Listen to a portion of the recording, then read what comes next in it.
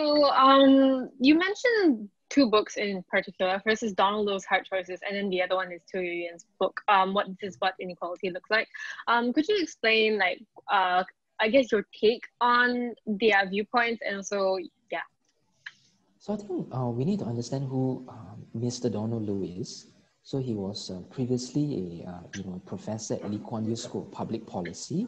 He's considered one of Singapore's top public intellectuals, but he is now been operating out of Hong Kong, right? He has written numerous books, and I would say that our book really is a response to his book, which is called Hard Choices: Challenging the Singapore Consensus.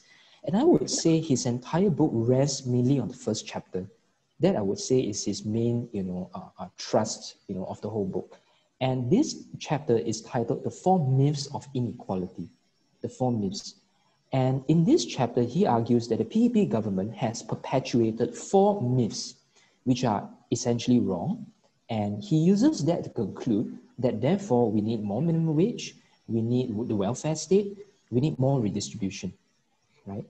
So what are these four myths that he has accused the Singapore government of perpetuating? Let me read it out for all of us. First, inequality is a necessary counterpart of economic dynamism and competitiveness. That's a myth, according to him. The PAP is wrong to say that, therefore, we need more redistribution. Second myth, the best way to help the poor is to help the rich. That is a myth. That's wrong. So therefore, we need redistribution. The third one, inequality is not really a problem as long as there isn't extreme poverty and incomes are rising across the board. That's a myth according to him. Therefore, we need redistribution.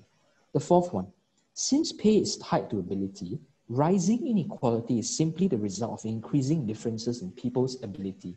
That's a myth, and therefore we need redistribution. Now, what is our take on this? I would say that the way he has presented these points, right, is actually very disingenuous and very misleading, because he uses half-truths over here, right? It's partly true but partly wrong, right? So let's take the first one. Inequality is a necessary counterpart of economic dynamism and competitiveness. Well, it's true and it's untrue at the same time, right? So we are not saying that inequality is the driver of economic growth, that inequality is a necessary part, of a good society, of an economically healthy society. But what we are saying is that if we allow people to be free, to pursue their own plans, to make their own choices, to work in jobs they want to work, right? Naturally speaking, some will be poorer than others, some will make more money than others, right? And that's a natural fact of life, right? If I want to make everyone, the same, then I'm actually gonna have to force people to make the same choices, right? To work the same jobs. So it is indeed true, yes, when we have a healthy economy, when there's economic growth, there will be some level of inequality. But that is a reflection of people's differences. That is a reflection of the free choices that people make. And I don't see what's wrong with that. Right. And just very quickly, right, off the top of my head, I have recounted many times where PAP politicians, Lee Kuan Yew himself included, that have acknowledged that inequality, that the Singapore society, if we want to advance into the age of globalization, we need to learn to tolerate inequality. So that statement in itself strikes me as casting inequality as a necessary evil, and not so much as Donald Lowe is presenting it as a driver and like a sort of like a causation factor. Yeah, and moving on to the second myth which he alleges is that the best way to help the poor is to help the rich. That's complete rubbish. That's complete rubbish, because there is no self-respecting development economists, or, we don't even talk about free marketers like me, people who actually study economic development at a very high level, economists who are experts in this topic, who make trips to Africa and all that, who study all the different causal drivers. No one would say, if we want to help the poor, we need to help Jeff Bezos and Bill Gates have another $1 billion. No one has ever said that, right? So I think what we are saying, and what many economists are saying, is that if you want to help the poor and the rich, in fact, anyone, you need to have an economy that rewards entrepreneurship, that rewards wealth creation, that rewards business growth, that allows people to get a job, to earn an income and to make a living, right? And that means economic freedom. Countries that are economically free have higher economic growth and less poverty, right? So yes, so it is true that we want policies like cutting taxes, to have less regulation on businesses, right? To have minimal social safety net system. It is true that these are the policies that we advocate, but it does not mean that it's pro-rich, right? It's not trickle down, economics, which is a very common, a pejorative, that they, people on the left like to use against us. Yeah, I think that's exactly what like Donald Low is trying to tease out with this second myth, right? He's trying to say that, oh, look, if you are advocating for tax cuts, in some way you just want to help the rich, because obviously the ones who will get taxed the hardest are the most wealthy. And this whole trickle-down economics narrative, right? I think it's just so politicized to the point where it's just so meaningless, right?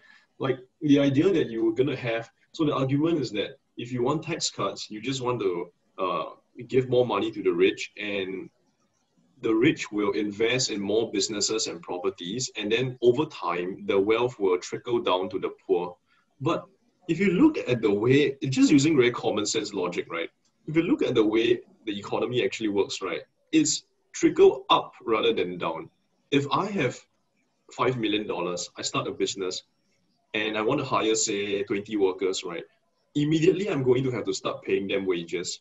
And businesses don't turn a profit or until like several years later. So what is this?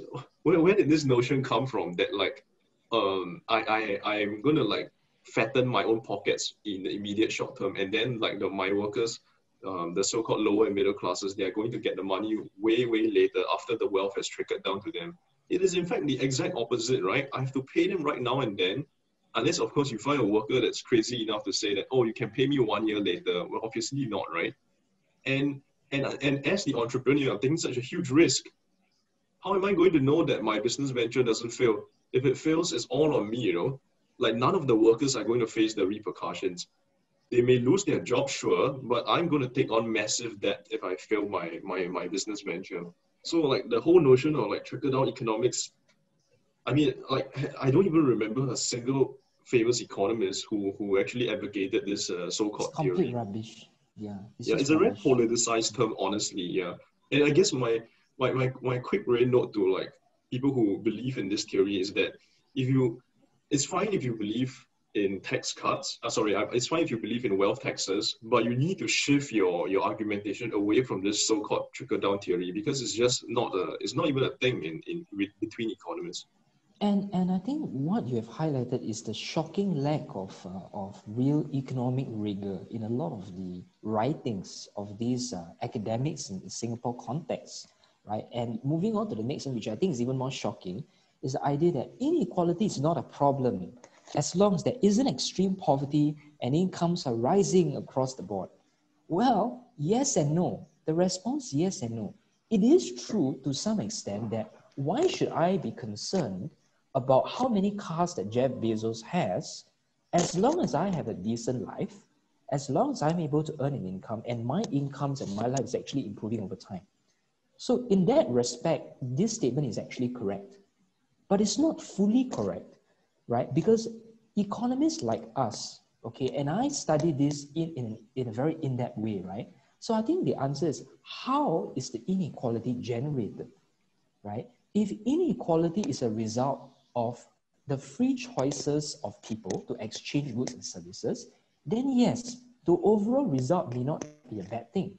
But many times in many developed countries, the inequality that we see is because of what we call rent-seeking behavior, which is where firms and certain business people, they get special privileges, special favors, because they're close political connections with the government. And because of that, they get rich at the expense of everyone else. And that is wrong. That is not inequality that results from the free market. That is unjust inequality. And we totally acknowledge that. We completely acknowledge that. But this difference, right, this distinction that we drew is completely absent in Donald Low's analysis, or should I say lack of analysis.